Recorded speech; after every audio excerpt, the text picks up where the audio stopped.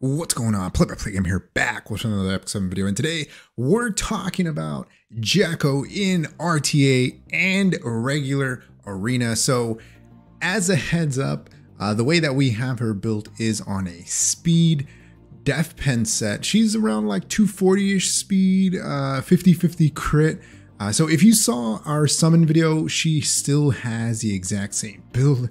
So 95 crit, 300 crit damage plus on Draco plate. So she's almost like 320-ish crit damage, 3300 attack, not insane attack. Also 0 Molas. And surprisingly, she still hit pretty hard. In this first matchup, we do get countered pretty hard by the Rem. So that is something that you got to watch out for because she is an RGB unit. So something to really keep in mind.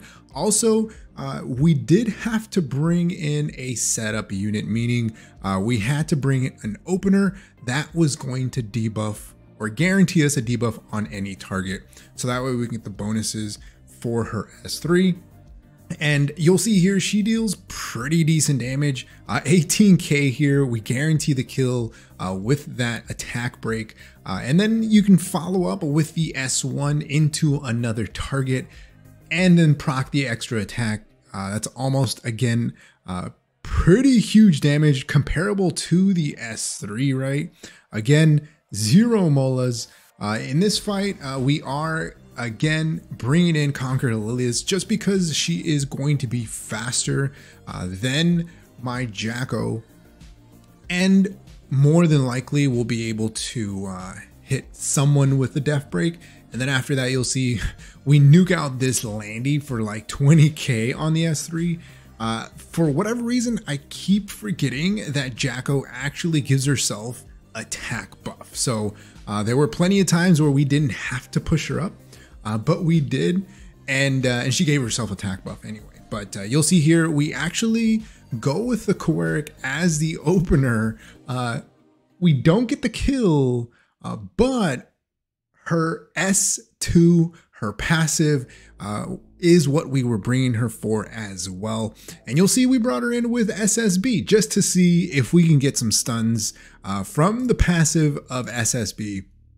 And believe it or not, she actually works pretty well as a stun machine whenever we're not stunned ourselves. But you'll see we kind of recover here a little bit once we're able to cleanse. Our Emilia is on Omega resistance right now. We're testing out a different build on her, especially with the frenzy changes where all the Soul Weavers get that plus 20 speed added on. So she is insanely fast.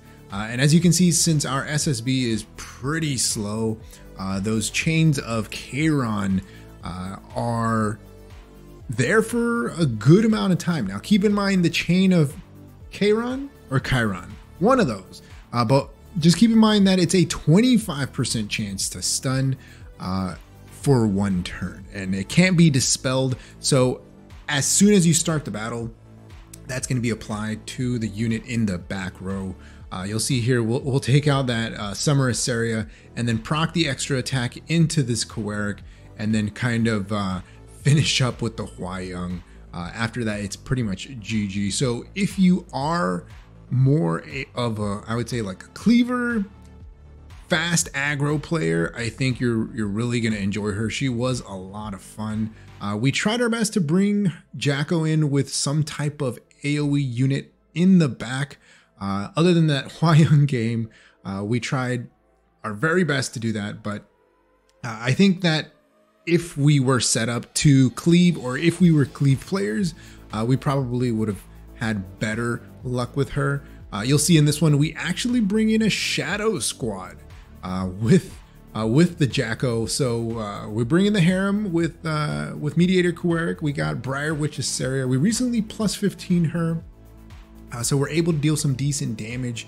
And the great thing about Jacko is that she can set herself up for the S1 into her extra attack. And so she actually procs her extra attack if you have a target, or if you're hitting a target with a debuff, even if they don't have any debuffs on them. If you stun with her S1, that actually procs her extra attack. So she could potentially one-shot a unit like we did with that Spirit Eye Selene, where even though she wasn't debuffed, we were actually able to land the stun on her and then proc the extra attack and then just finish her off with the Briar Witch's Saria. And you'll see here we go into the Rem, we give ourselves attack buff. That Rem or Rimuru is actually has a debuff on him, so we get the extra damage proc, and you'll see there we actually take out 2 units with 1 attack. So that's something to really take a look at and try to work into your comp. So we did bring her into regular arena. RTA was a bit iffy with her. She is a bit squishy on this build, so you're definitely going to want to take out units as fast as possible. I think that in regular arena, she also does a pretty good job.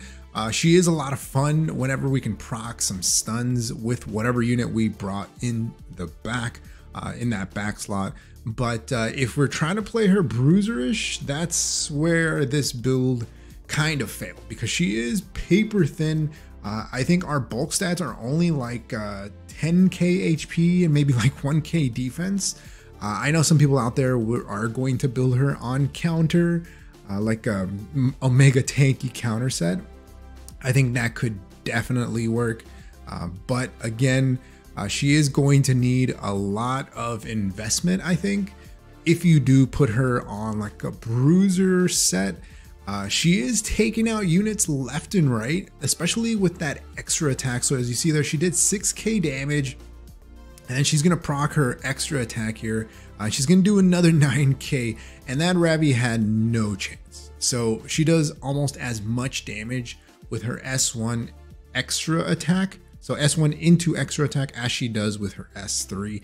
And again, that's with 0 molas, so just keep that in mind. So I could definitely see a bruiser build that way, but she probably will need some molas. There were a couple of times where the 0 molas didn't get us the kill, and I believe it was like in a few matches where we just didn't have enough damage if we don't land debuffs. But against grass units, especially against grass units that have an attack break, like you saw that Landy just got demolished. 20k, again, 0 molas. She gives herself attack buff. She has her own built-in rage set, pretty much Caladra, whatever you want to call it, dealing more damage to any target that is debuffed. So you're going to want to play her with a control comp, or at least any other unit on your team that can give you the highest chance to land some debuffs. So you'll see her paired a lot here with Conqueror Lilius. Our para wasn't built. From the last time, I think we moved our para gear back onto Sid, just because that gear is not tanky at all. You'll see some stuns here coming out from the SSB.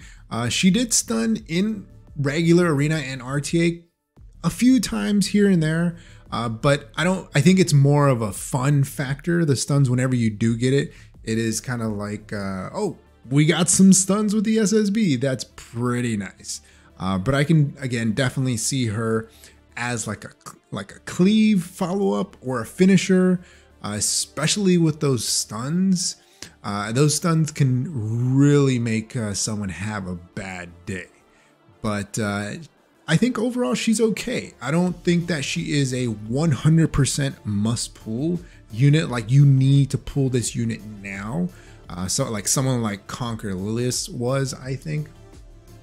But she is pretty good if you favor that aggressive playstyle. So you'll see here in one of the last ones, we actually outspeed here. We hit that Conqueror Lilius with the silence debuff, and then we're able to guarantee ourselves a kill on that Conqueror Lilius.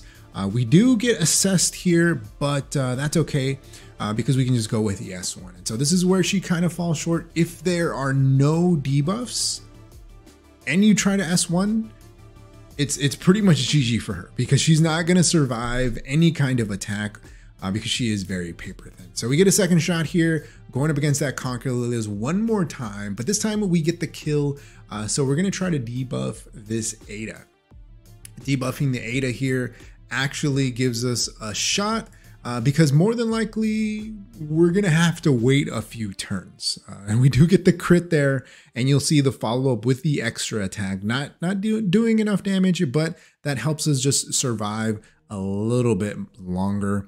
You'll see here is our Jacko. Like I mentioned, she is 3,300 attack, 1k defense, 10k HP, 242 speed, 95 crit, 297 crit damage, with the Draco plate giving her an additional 27% crit damage. So putting her at like what, 320-ish effectiveness. Ideally we would have 0 effectiveness here and pump that into the crit chance, right? So that she can have a 100% crit chance bonus there. Here she is, 0 molas. I think that if you can play her in that control cleave or control aggro comp, she's going to do really, really well for you. She is a very fun unit. I did enjoy getting some stuns with that unit in the back row, especially SSB. It's a lot of fun getting some stuns with SSB, especially on the counters.